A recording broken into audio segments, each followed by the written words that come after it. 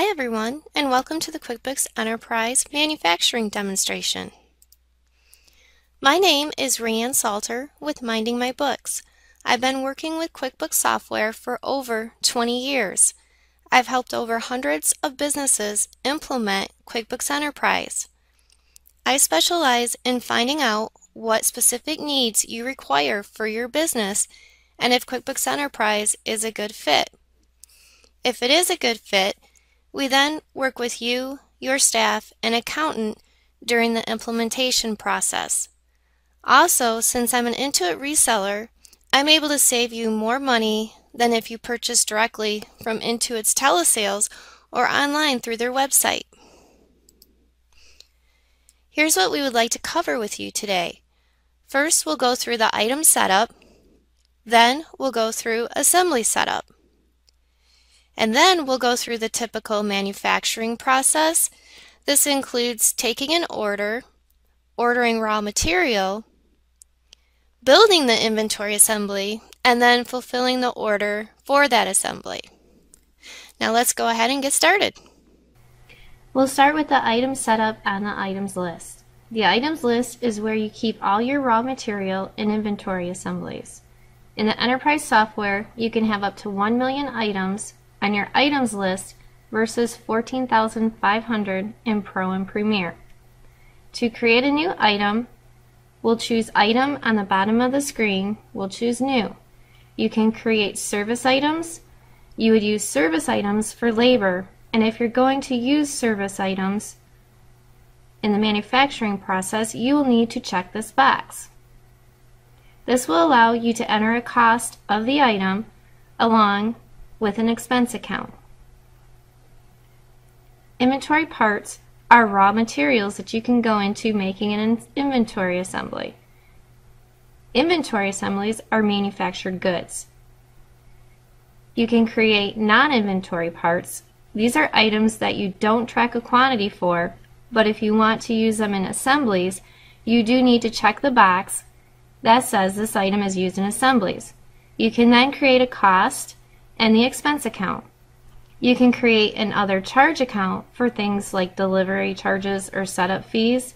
And again, if you need to use the item in assemblies, you will need to check the box to dictate a cost and associate an expense account. Then you can also create subtotal, group, discount items, along with payment items, sales tax items, and sales tax groups.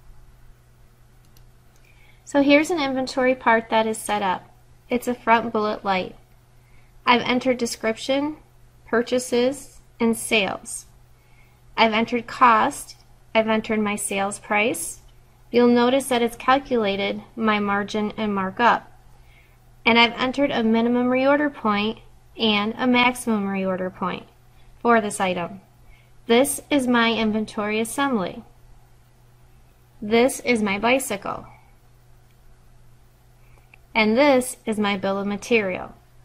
I can expand my view of that bill of material, and this lists everything that goes into making this inventory assembly. It does show you the total bill of material cost, and it's calculating my markup and margin based on the sales price and my total bill of material cost. I'm going to go through the process now of creating a new item. We'll choose Item, New, and this is going to be a non-inventory part. The item name will be grease. I want to use this item in inventory assemblies, so I want to check this box. And I buy this item in different units of measure. I buy it in volume and I buy it by the barrel. I'm going to use it by the fluid ounce, so this is set up correctly. The cost is 10 cents per fluid ounce. I will choose the expense account, repairs and maintenance, and I will choose sales for the income account. I'm not going to choose a sales price because this is an item I'm not going to sell. I'm just going to use it in inventory assemblies. So we'll click OK to save. And now I'm going to add this item and use it in my assembly. So to add it to my bicycle, go into Edit Full View, scroll to the bottom, and enter grease. We will use 1 fluid ounce in the bicycle assembly. But I also want to add this to my sub-assemblies, my front wheel kit and my rear wheel kit.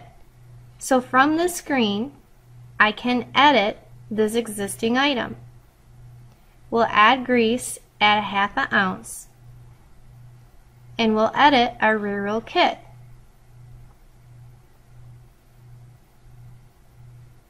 And we will add grease to that as well at 1/2 ounce. So we'll go ahead and do that.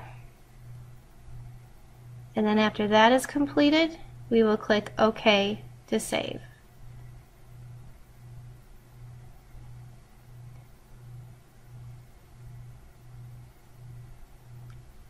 This will allow me to show you something that's unique in QuickBooks Enterprise. Brand new from version 14, they added the Where Used in Assemblies. The Where Used feature will show me everywhere I've used a particular item.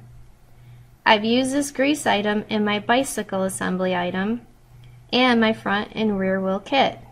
If I needed to replace this in an instant where an old part has been replaced by a new part, or if you have a new part from another vendor, this will allow you to easily see where this part is used in assemblies and automatically replace it. Something that is unique to QuickBooks Enterprise and the items list are custom fields. In QuickBooks Enterprise, we allow you to add up to 15 custom fields to greater define your items. These fields can be used on sales forms and purchase forms. You can also run reports on them. And as I said, you can add up to 15 custom fields, and you can dictate what can be inputted into that field, including the ability to create a multi-choice list. You can also require the use of the field on either the transactions or the list. And we'll go to the home screen.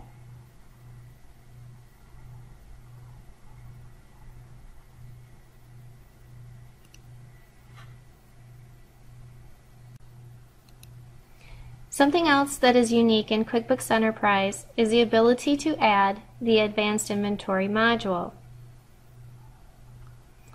Advanced Inventory gives you the ability to track inventory in multiple locations. You can also track inventory in rows, shelves, and bins. You can track serial numbers or lot numbers right in QuickBooks. You can use FIFO costing versus average cost, and it gives you the ability to assign a barcode for items so you can easily scan them onto purchase transactions and sales transactions. And click OK, and we'll go back to the home screen. We include an inventory center. The Inventory Center gives you a list of all your inventory parts, and unique to QuickBooks Enterprise is the ability to attach an image to your inventory part. It allows you to see your markup and your margin. You can edit your inventory parts from the screen, and you can run common inventory reports. With the Advanced Inventory feature turned on, you'll also see a selection for inventory sites. This will allow you to narrow the inventory center to a specific inventory location. There is a separate video for Advanced Inventory.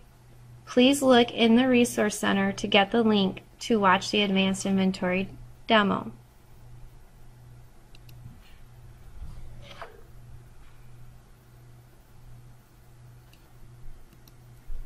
Let's go back to the items list. We'll show you a few things that are unique to inventory assemblies for QuickBooks Enterprise.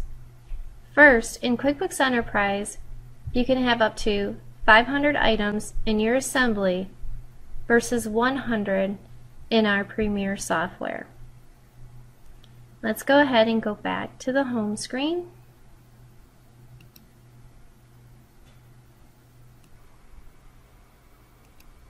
Now that we have reviewed item setup, let's go through the typical order from manufacturer to delivery process.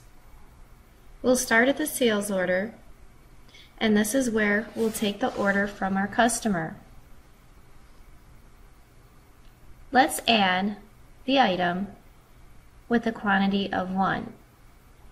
This is the warning I get telling me I don't have any bicycles on hand in order to fulfill this order.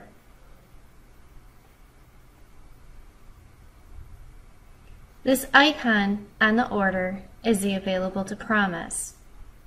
This shows me any quantity on hand, quantity on sales orders, any items I have reserved for assemblies, and then it calculates the quantity available. It will also show me the quantity on hand for any pending builds. Alright, now we'll save and close the sales order. This is what your module would look like with the Advanced Inventory module add-on. I have a site field. I have a bin field, which shows my default bin. And if I were tracking serial numbers, I could choose a serial number of a bicycle I had in stock. In this case, I have to build the bicycle, so I have no numbers in stock. We will also have an optional pricing module. The pricing module allows you to dictate the price based on a number of criteria. The criteria would be selected automatically or allow you to choose. And I've done here to dictate custom pricing for different items for customers of base pricing on a number of different categories. There's also a separate advanced pricing module, and click the Resource Center to get the link to watch the advanced pricing demo. So now we've entered our sales order. So let's take a look at an inventory stock status by item report. This report will list my items on the left-hand side, then the preferred vendor. I've entered a minimum reorder point and a maximum reorder point for all my items. It shows me my on-hand quantity and quantity I have on sales orders, any quantities I have reserved for assemblies.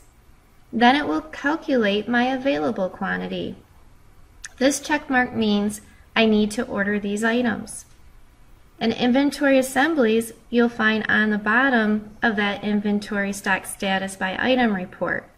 And this is telling me that I have a bicycle on sales order and have a -1 available because of that one on sales order. Next, we're going to build or attempt to build that inventory item.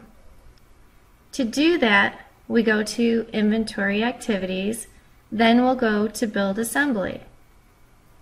We'll choose a bicycle and we'll tell that system to build one bicycle. I will tab out of that field and the system will tell me that I don't have enough inventory on hand to build that assembly. So I need to make it pending. So I will click on the Make Pending button. That will put the pending stamp on the assembly and then I'll build and close. Now we'll go back and take a look at our inventory by stock status by item report. Now we have a quantity showing in the For Assemblies column. This says that the system now knows I need to order the inventory in order to build the assemblies. Now from this screen I can create sales orders. First, I'm going to choose this box that says Use Available Quantity to Reorder. What that will do is take the maximum amount and any amount that we have on sales orders plus any amount that I have for assemblies and calculate that quantity I need to reorder. From the screen, I can click on the Create Auto POs button. This will list all the inventory that I need to reorder. I'm going to click on the Select All button. Notice that I have two separate vendors, so the system is going to create two separate purchase orders. I've checked the box that says to show purchase orders after saving. I'll click on the Create PO button, and once you refresh our inventory stock status by item report, and now it shows I have a quantity on PO and I no longer need to order that inventory. If I scroll down to the bottom of the report, it says that I need to build my inventory items. We'll close this inventory stock status by item report, and the system will automatically show the open purchase orders report. Now from here I can double click and that will bring up the purchase order on the screen. I can either print this and send to my vendor or email it directly to my vendor. We'll assume that I've sent both purchase orders to the vendors. Now let's go ahead and close this report.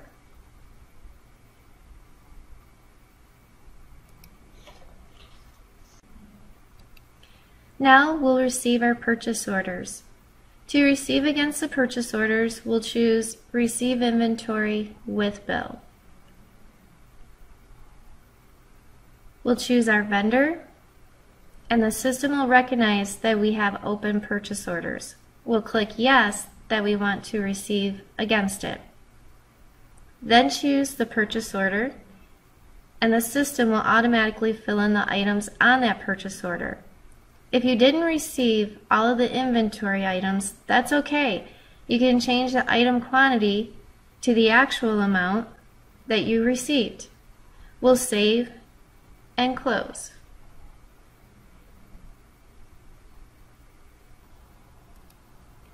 And when you do receive the rest of the shipment, just go back to the Receive Items in Inventory. We'll choose a vendor, then system will keep that purchase order open and receive the remaining quantity.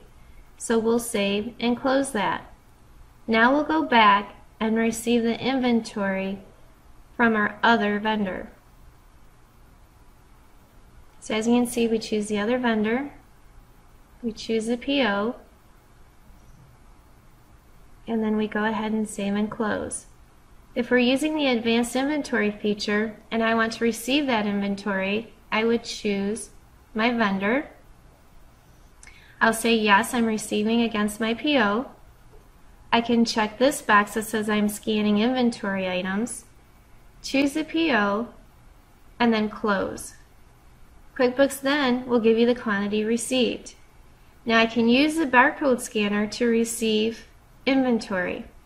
As you scan items, QuickBooks will count the items you receive as you scan the item and then compare them to the quantity you have on your sales order.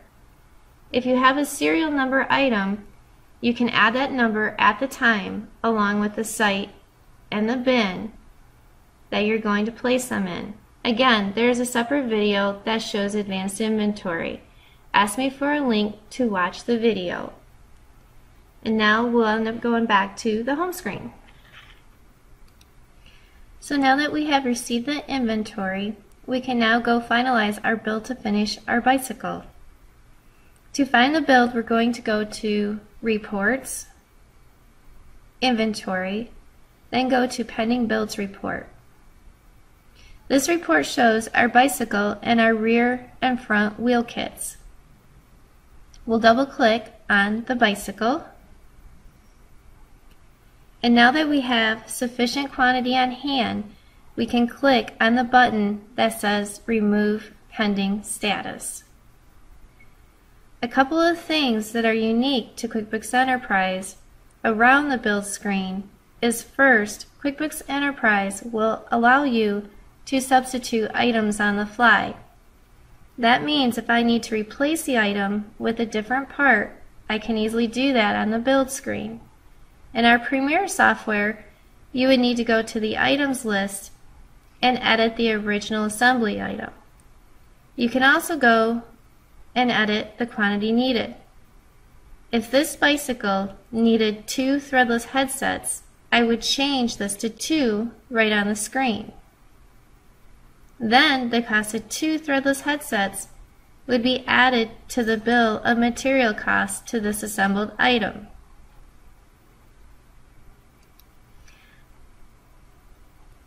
Quickbooks Enterprise will also allow you to customize this build screen, so if you need to add any sort of custom fields to the top of the form, you can do that. QuickBooks Enterprise will then allow you to print the screen, so if you needed to use this as your shop for traveler or your work order, you can print this build order screen and give it to the person who needs to assemble this bicycle, so they can then pull the parts to build the bicycle.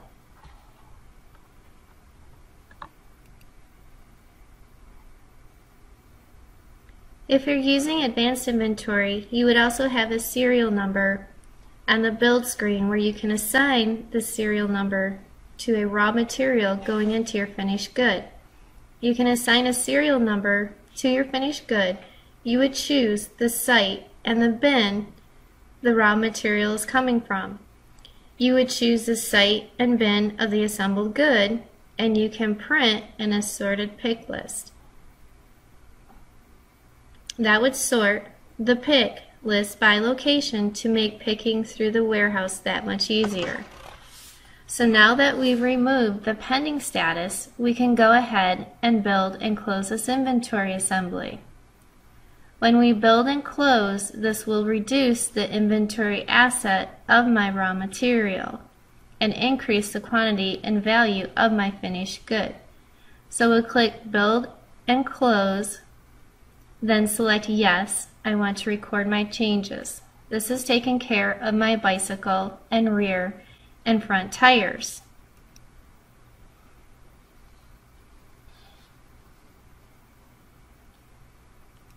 Now that we have built the bicycle, we have had enough quantity to fulfill my order. To fulfill the order, we can do a couple of different ways. I could run an open sales order by item report.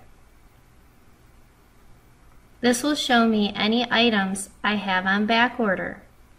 From this report, I can double click and bring up that sales order on the screen. Then click on the Create Invoice button. Or I could go to the customers and click on the Sales Order Fulfillment Worksheet, and the Sales Order Fulfillment Worksheet will show you the orders you need to fill. The top part will give you the summary. The bottom part will give you the detail of the sales order. From here, I can print pick lists and package slips. That would be just for the bicycle, not for the individual components that go into the bicycle. I could double click to bring up the item on the sales order. Here you can add a couple of things to the sales order. Now we will add the helmet, and we're going to add a pump. Then from here we will click on the Create Invoice button. I'll say yes, I want to save my changes, and the system will ask if I want to create the invoice for all of the items on the sales order or create for just the select items. I'm going to choose just for selected items to show you the option, and when I choose that, it gives me a list of items that were on the sales order. If I needed to change the quantity, I can do that, and then I will go ahead and click OK. And here's my invoice. From my invoice, we do have shipping options. We have FedEx, UPS, USPS, so we can ship directly from the invoice. Once I click on Save and Close, this will reduce my quantity of bicycle, helmet, and pump. This concludes our manufacturing demonstration. We offer a complimentary consultation and the best discount pricing available for your business. And remember, we meet and always usually beat pricing than if you purchase direct through Intuit, online, or telesales. Also, If you're currently using QuickBooks Enterprise, we can run a cost comparison to see if we can get better pricing than what you're currently paying. Please call me or email me at rayanne.salter@mindingmybooks.com. Please subscribe and click the bell to be notified of new videos for QuickBooks products. Thank you for watching my video.